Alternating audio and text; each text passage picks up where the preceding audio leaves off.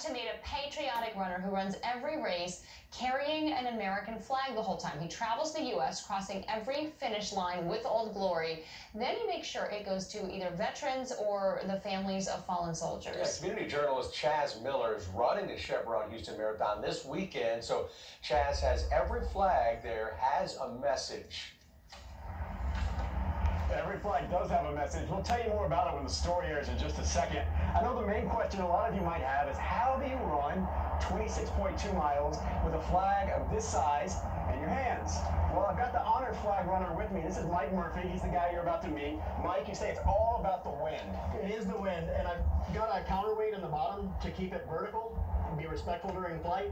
But I basically will feel the wind as it's coming through and position the flag so that the wind is pushing the flag to my body and I have better reinforcement, better control. And you're constantly changing arms. Roger that. All right, I'm going to let you go run, and your run will magically end as soon as we come back on television. Perfect. While you do that, take a look at this story.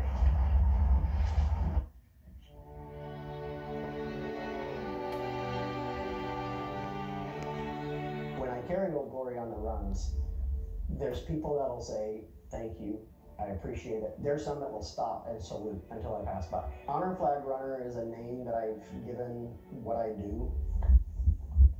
Carrying Old Glory is an opportunity to say thank you. It's about who is receiving it, not who's running it. It's my honor to run. I believe the count is approximately 60 flags have been issued. In some cases, I might present the flag at the finish line. The most memorable event was a 72-hour run here in Cat Spring, Texas. For each 24-hour period, it was a different flag for a different Gold Star Mom that I've met personally. Today, we're honoring Master Sergeant Skip Ramsey. And he is a veteran of the Army National Guard, where he was deployed to Vietnam. Today, he's going to get the welcome home. Today, he's going to get the pat on the back. He's going to get the salute he deserves. And I'm looking forward to visualizing what his reaction would be at 26.2. I use every opportunity to tell the story of who's being honored.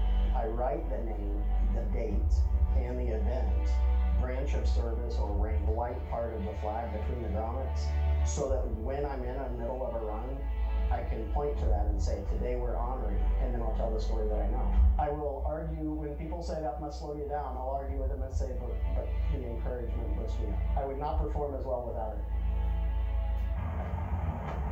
That's sound.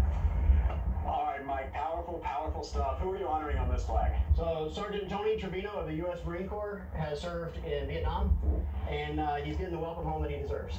So you're running the 5K this weekend and the full marathon? Yes. Saturday is going to be for Sergeant Trevino, and then Sunday is for Master Sergeant Ramsey, who retired from the Texas State Guard some years ago. So he'll be there in full uniform, receiving the flag at the finish line. Awesome, cool stuff. And if you want to watch the marathon, ABC13 is broadcasting it Sunday at 6 a.m. Leading up to Sunday, we got all kinds of cool running stories tomorrow, also at 6 a.m. You'll meet a couple who've overcome all sorts of things, the Boston Marathon, bombing, cancer, to keep on running. So reporting live from Northwest Harris County, I'm Chaz Miller, ABC13 Eyewitness News. Front door.